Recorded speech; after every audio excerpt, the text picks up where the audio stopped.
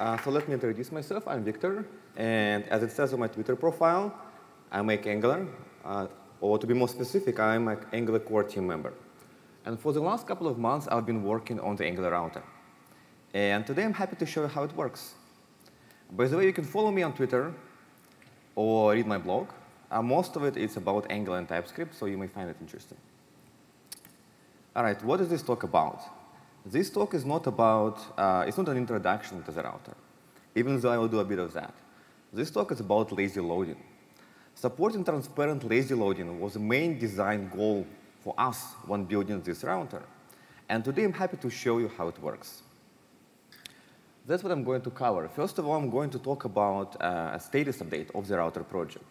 Because if you follow the project, you know that we made a few attempts to build the router, and it kind of sucks. It took us so long to get here, but I think the result is actually really good, and it works really well. After that, I'm going to give you a 5-minute introduction into the router for those who aren't familiar with the project at all. Then I will talk about lazy loading, how to do it and why you should do it. After that, I will talk about preloading, which is a clever optimization we can use to make our applications perform even better and bootstrap even faster. And finally, I will talk about bundling. All right, so the status of the project. So the router is stable. We released the final version a couple of weeks ago, and you can read the announcement if you go to that URL. The router is well documented. You can find a lot of articles, blog posts, guides, API docs online. I wrote a book about the router, which you can find online as well. It's used inside and outside Google. And I think what's most important is that same as the core framework, it's going to follow Semver, and it's going to have the same release schedule, meaning that in the next year, we're not going to make any breaking changes to the router. Okay? So it's going to work sort of exactly the same way. Whew, and that's really good. And even after that, I'm not planning to make any substantial breaking changes, just like minor cleanup. So the message is, yes, it's stable. You should rely on it, and you should use it in production. It's fine. It sucks. It took us so long to get here, but it's good. It's ready to be used. All right. Before I talk about lazy loading, I'd like to give you a 5-minute intro into the router, just in case you don't know what the project does. So what does the router do? It's fairly simple. The router takes the URL and the router configuration that the user provides, the developer provides, and it uses this configuration to construct a router state out of the URL. Finally, it uses the state object to instantiate all the needed components and place them into the right places in the component tree. Then anytime the user clicks on a link or navigates imperatively, the router updates the URL, constructs a new router state, and does the whole thing one more time. It compares the new state to the old state and updates all the components accordingly. So the router's primary job is to manage navigation between states, which includes updating the URL and updating the component tree. All right? Let's look at an example. So imagine you have an application, like a mail application similar to Gmail or Inbox, with 2 sections, the conversation section on the left and the contact section. And say at launch, we display only one section. Yes, we display only conversations.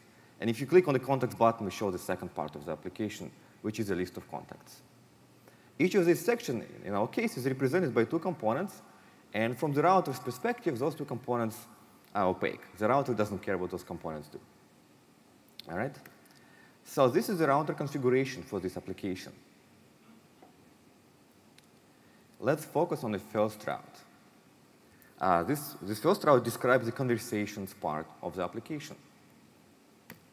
As I mentioned, the router will take the configuration and will match it against the URL. This particular route, for example, will match these URLs. So the router has a very powerful URL matching engine, which I won't cover in this talk, but hopefully you can sort of see why this configuration matches these URLs, intuitively at least. The structure of the configuration, the shape, so to say, matches the URLs. And the contact section works analogously. Finally, we take this configuration and we pass it to router module.forRoot, which is responsible for creating the router service and for adding the router directives to the current compilation context. All right, so that was the configuration. We can also navigate around, and we can do it by either using the router link directive or by doing it imperatively and calling navigate.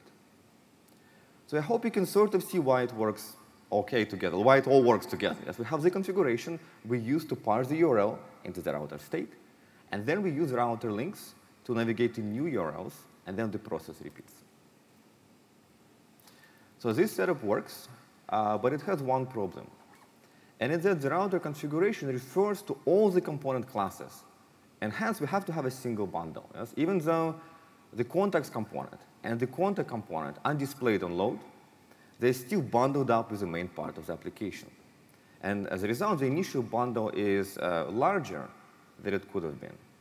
So it takes longer to download, it takes longer to parse, and it takes longer to bootstrap. So the two extra components we saw may not seem like a big deal, yes, but in a real application, the context module can be much larger. It can include dozens or even hundreds of components. And together with all the stuff that they need, all the services and helper functions, this might be a lot of code, yes? So a better setup would be to extract the context-related stuff into a separate module and load that module on demand. And that's basically what lazy loading is. Yes, let's see how we can do that. Our first step would be to extract all the context-related components and routes into a separate module. For example, here I just copy and pasted this configuration from the main file, and I didn't change anything. I just copied and pasted this route configuration from one file to another one. I also created the context module, where I register the context-related routes using router module.forChild. So I use forChild here instead of forRoot, because of the child module that we are going to load from the root one. And in opposite to forRoot, forChild doesn't create another router service. It just registers routes. And this is important because the router manipulates location, like we know that location, and location is a mutable global property. So having more than one object actually touching the location is not a good idea, so it's not allowed. So we are done with extracting this new module. What we need to do next is to update the main module to point to the newly extracted one. And it's very easy to do. We just need to replace the children property we see over there with load children, like this. So what does load children do? So how does it work? The load children property tells the router the following. It tells the router, fetch this context.module bundle when and only when the user actually goes to that section of the application. So the router will fetch this file, we'll get the router configuration out of that file, we'll merge this configuration with the main configuration, and then we'll activate all the needed components. By the way, the value you see there, that string context.module, is an opaque token from the router's perspective. So the router doesn't care what it is. It just takes the token and passes it to a module loader. And it's the responsibility of the module loader to load the module, yes, and get the configuration out of it. The default module loader we use is System.js based, but you can provide a different one. For example, at Google, we don't use System, we don't use Webpack. We have a different mechanism for loading code. So we have a different module loader that uses that mechanism. But as an application developer, you shouldn't really care. Yes? From your perspective, it stays the same. The app stays the same. The configuration looks more or less the same. You don't really care what module loader is being used. All right, so after this refactoring, what we have looks like this. The initial bundle has only the components that are displayed at launch. So all the context-related stuff, yes, was moved from the main bundle to a separate bundle. And the main bundle right now refers to the second bundle using the load children property. So we get only the main bundle first, and the router won't load the second bundle until the user actually clicks on some link that goes to the context section. As a result, the main bundle is smaller, so it takes less time to download and less time to bootstrap. Note that I didn't have to update any components, any links, or any navigations in my app. Yes? And this is crucial. Nothing had to change in my application apart from the configuration. All the links, all the navigations, all the components kept working the same way, which means that we can write our application, our code first, and then decide how we want to bundle it, how we want to split it, how we want to load it. The application will work the same way regardless if we use lazy loading or not. And that's why we call our lazy loading transparent. That's because you can opt in and opt out without making any changes to your component, so with minimal effort. And reaching this level of transparency that we provide actually wasn't easy and required a lot of design. And I will give you one example. So we use router link directives to navigate, to create links and navigate around. And this directive handles mouse clicks, but it does more than that. For example, it sends the href attribute on A tags. So the right-click behavior you got used to works. And this happens synchronously without the router loading anything else. Yes, without the router loading the context bundle. So only when the user actually clicks on stuff, the router will load all the needed configuration to navigate there. So this synchronous link generation works only because the router's navigation is URL-based. So our router doesn't have any notion of route names, and that's by design, yes? Because when you don't have any route names, we don't need to use any configuration to generate links. So in other words, link generation is mechanical and application independent. And this is an important design decision we made very early on because we knew how important transparent lazy loading is for us. If we had some sort of notion of route names, this wouldn't work. Yes, we wouldn't be able to have lazy loading transparent. Yes, we wouldn't be able to opt in and opt out of lazy loading with ease. Another note is that in this example, I show that we have two modules, the main module and the context module. But of course, if you have more than two, it works just the same. So the transparency remains, the property holds. So it doesn't really matter how you split your application, how you load modules. You won't have to make any changes to your components. Yes, it will remain working. All right, so let's recap what we've learned. Lazy loading, or loading on demand, is a key capability of the new router. And it makes the initial bundle size much smaller, which has a big effect on time to first interaction. Then it's transparent. Yes, you can opt in and opt out of lazy loading without making any changes to your app. And finally, this transparency shaped the design of the router in many ways. For example, to achieve that, we had to make all navigation URL-based, so we can generate href attributes on links. Okay, that sucks. All right, hey, it works. Boom. I just accepted. So basically, I told you that the context module won't be loaded until the user clicks on a link, which is cool because the bundle is very small. We can download it quickly. So it's good. The issue here is that when she actually clicks on a button or on a link, the router will have to fetch the second module from the server, yes, which may take some time. So we can fix that. Yes, we don't want to wait. So what we can do, we can preload other modules while the user is interacting with the app. So we can do it in the background. That's what preloading is all about. That's how it works. We load the initial bundle, which contains only the components we have to bootstrap our application. So it's as fast as it can be, and the bundle is as small as it can be. Okay. We bootstrap the application with this very small bundle. Yes, and the user starts interacting with the application basically very quickly. While she is doing it, in the background, we preload other modules and merge all the configurations. So it works transparently. The user doesn't see it. The application is not stuck. And finally, when she clicks on a link, the navigation is instant. So this allows us to get sort of the best of both worlds. The initial load is very fast because the bundle is as small as it can be, and all subsequent navigations are instant. So how do we enable it? It's actually very simple. So we just need to pass a preloading strategy to router module.forRoot. And the latest version of the router ships with two strategies: preload nothing and preload absolutely everything. Yes? And you can provide your own strategy if this strategy doesn't work for you. And it's actually much simpler than you might think. The two built-in strategies, for example, are one-liners. So let's see how we can write a custom one. All right. Say we don't want to preload everything. Yes? Say it's not a good idea for us. Instead, what we want to do, we want to explicitly say, tell the router, rather, in the configuration, what should be preloaded. And we can do it by setting this preload true. Basically, only the rounds that have this property set to true should be preloaded. The rest should be, should not be. So what we need to do is we need to build a custom strategy. And this strategy has to implement this preloading strategy interface. The only method required here is preload, which takes two parameters, a route and the function that actually does the preloading and returns an observable. So in this strategy, we're going to check that the preload property is set to true. And if it's the case, we're going to call the function. Otherwise, we're going to return a wrapped now, an observable that contains now. Finally, we need to register the strategy. And there are two steps here. First, we need to list it as a provider. And then we need to pass it as a token to for root. So the router will use DI to fetch the strategy, and everything will wire it up in the right way. You know, it all works fine. So that's everything we had to do to enable custom preloading.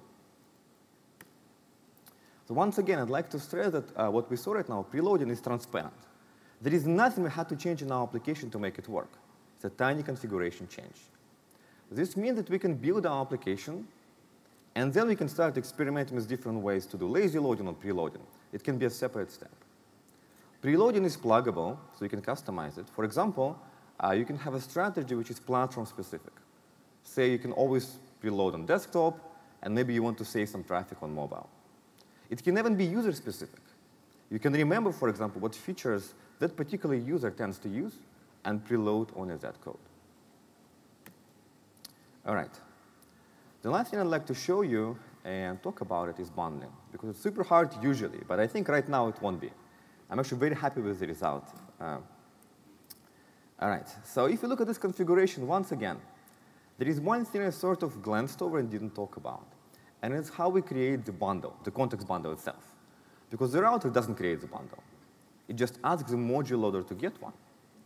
The module loader just assumes the bundle is there. It doesn't create the bundle. So who creates the bundle? Yes?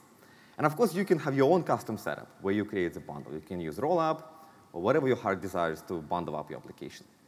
But if you use the CLI or Webpack, we can help you. Because we build a Webpack plugin that configures everything for you. There you go. Say this is the TS config for our project. And every TypeScript project has one, regardless if you use Angular Webpack. I'd like to point out one thing here, and it's this section. Note the entry module property. This tells the CLI or Webpack to do the following. It tells the CLI or Webpack to find that module. It's a build step. It's important to understand that. Find that module, get all the routes defined in that module, then get all the load children properties defined in those routes, collect those, and recurse into those. So in this case, we are going to recurse into the context module. So we're going there, and we are going to do the same thing one more time. Yes, we're going to look at all the routes in this module and try to find all load children properties here.